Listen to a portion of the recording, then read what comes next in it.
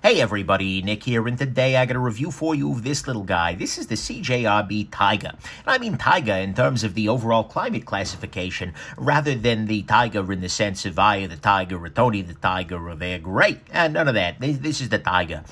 So there we go. First off, though, in the name of full disclosure, this guy was sent to me by CJRB, or well, by Artisan Cutlery, who is the same damn thing as CJRB. This is just their budget line. I saw them at the gathering, the USN gathering. I looked at their table. I put a couple of things aside saying, you know, hey, I'd love to check some of these things out. They sent them along. We have to assume these are the best quality controlled ones ever, especially because I actually think some of these were the display, the pieces they had on the table for display. But nevertheless, we have to assume it's the best quality controlled one ever. And I've done my best not to let that affect my review in any way. I sent them full disclaimer on my website and everything. But there you go. Next thing, what's CJRB? I don't know. The guy I talked to didn't know either. Yeah, I'm pretty sure the C is China, but who knows? But whatever it is the budget line from Artisan Cutlery. Artisan Cutlery being a relatively new and up-and-coming sort of overseas knife-making line. But they have done this in the same way that We Knives has done Civivi and, who else has done this whole affair? Either way, a couple of other folks have done budgety sorts of things. So there you go. And then finally, this is going to be a quick review because, yeah, there's not that much to say here. So let's go on ahead and jump into the good and the not so great of this particular piece here. To start with, this is a solid and reliable action. This knife, when you pop it open, is just like it opens. The detent on this guy is great. I have zero complaints about this detent. Absolutely good to freaking go. And it absolutely closes easily too. Maybe a little bit rough, but it's, you know what, cheap, 40 bucks, why not? The action on this guy is reliable, requiring no wrist or any fuss or bus. That's not even a thing. Anyways, back at the ranch. So the action is not a problem at all. In fact, I'd go so far as to say it's good. Next thing, ergonomically speaking, pretty solid. Get a little bit of hot spotting off the clip here. Not bad. You know what? In the hand, absolutely fine. It's okay. It's good to go. Next thing, clip on this guy. Fine. The texture on the handle, it's directly under the clip, but the texture ain't so aggressive, so it didn't really bother me. It's fine. Blade on this guy, absolutely fine. This is a D2 steel blade. D2 is one of the better budget seals going on out there at the moment, and it comes to a reasonably thin edge, maybe a little thicker than I'd maybe like to see. For instance, compared to, did I not do a size comparison? I don't think I did. Spyderco PM2, Ontario Rat number 2, and Spyderco Delicas around here someplace. Whoa there, I'm all mixed up, discombobulated over here.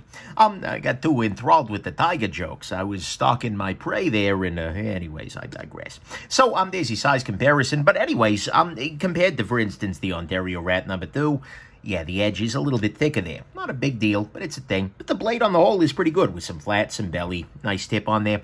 It's a fine blade, it works. So that's good. Then finally, on the good side, 40 bucks. Look, 40 bucks for D2 steel for a good action unassisted flipper. Yeah, we're lucky these days. There were a lot of pretty decent choices coming out these days that just make what we had even 3 years ago just feel like, oh my God, what were we putting up with? It used to be that we were in spring assist territory in 40, but no, well, now we're good to freaking go. So, to me at least, that's what's good here. Is that it's 40 bucks with a nice blade with D2 steel, thin edge, thin-ish edge at least. It is a nice clip. It has solid ergonomics and a very solid and reliable action. On the great side, I'm sorry, not on the great side, because I'm doing a quick review. On the bad side, to start with, one little minor frustration of this guy is that this guy could be very easily viewed as right over the edge in terms of blade length, depending on how much the cop dislikes you there. You know, depending on how you want to measure it, it's like 3.54 inches or something stupid like that. It's really, really small. But it is definitely over that line, and so for some people that might be a problem. I always advocate manufacturers aim to go right under rather than right over. Whatever, not a huge deal. Next thing, this guy is pocket pecking like crazy. He's got himself a nice big old flipper tab here, and although the pocket clip holds it a little bit canted in the pocket, this guy will still definitely be pecking on whatever's in your pocket all damn day long. Something to consider. Next thing, like I mentioned in the early part, though, the action is absolutely fine, and you know what, for 40 bucks I shouldn't complain, but it is a little rough. There's what feels like a little bit of denting in the line is there. Hopefully that'll wear in over time. But still, not super overly impressed with the smoothness of the pivot on there. Whatever, not a huge deal. And then finally, on the bad side, This is a silly thing to say, and some people might be looking at me going like, Nick, you're a jerk, this is unfair. But honestly, this knife is so damn plain, it's not even funny. I mean, it's like, this knife is, what happened here is that they were making like another design, and then a barrel of vanilla extract just like fell onto the controller for the machine, and so it infused this whole damn thing with vanilla. Or maybe a neural network was trained on millions of images of Pocketknife out there from the internet, and then this is what came out as the average of all of them. I mean, either way, I mean, certainly it's not like a clone of anything, but it's a clone of everything. It's every damn knife ever, roughly. And mind you, this isn't the first knife out there that's been a little bit vanilla. This is the Ruwaiki P801 or something like that, but even this has a little bit of style in terms, with the plain gray G10 handles. This is just like, you would be hard-pressed to tell this apart from, well, a whole bunch of things out there in the world. And so, to me at least, this is a very, very, very plain design. That's not necessarily a bad thing. I mean, for a functional tool, if it looks like every other instance of that tool, at some level, it probably means it's doing something right. But at another level, it's just like, I don't know. And so, to me, that's what's bad. It's that this design is super vanilla. It is a little bit rough in the action, but $40, shut up, Nick. It's a pocket pecker for sure, and it is right over that edge in terms of blade length, which could conceivably maybe be a problem for some people. Final conclusion. I actually struggled a little bit with this review just because it is so vanilla. I mean, this is a knife. I look down at this knife and I'm just like, wow. Like, if you look up folding knife in a dictionary, they will basically have a line art drawing of this. Might look a little bit different, maybe without the flip at that, maybe with, I don't know. But this is just so incredibly average. It is a fine knife. The whole knife is fine. It's like aggressively fine. It's aggressively okay. And it's got a fine blade, a fine handle, a fine clip. I mean, all of this is just fine. It's good. It's okay. It's solid.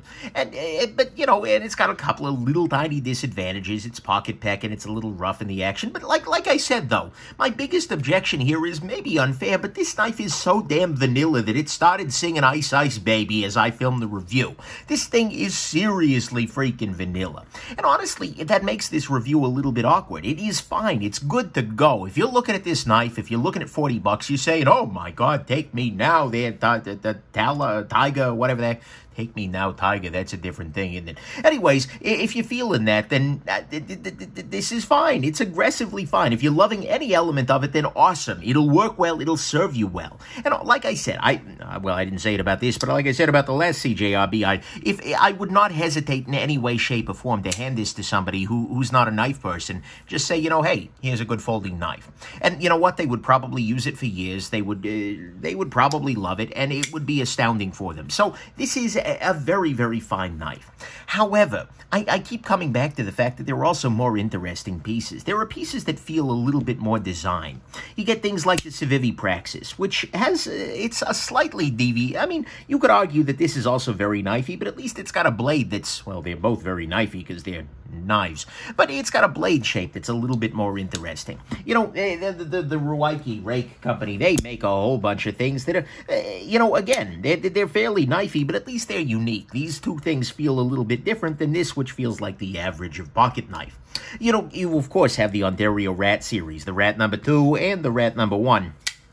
These are so aggressively functional, with a slightly thinner edge, with they're hard to say no to even then. You get like the Cricket CRKT Ruger LCK, this little guy, which is very, very stabby little dude. And you get even like the Tala, another one from Artisan here is very, very much more interesting. It's a little bit more unique. It's different. And so, there are a lot of other pieces out there. So ultimately, how I feel about this knife is, well, fine. It's a fine freaking knife. So I kind of feel like, it's good. It works. But although they may be calling this guy the Taiga, I just don't really feel it roaring at me. That's all. So anyways, there you go. Hope this has been interesting to you. This review was a little less vanilla than the subject matter, and that you have yourselves just an absolutely wonderful rest of your day. Bye now.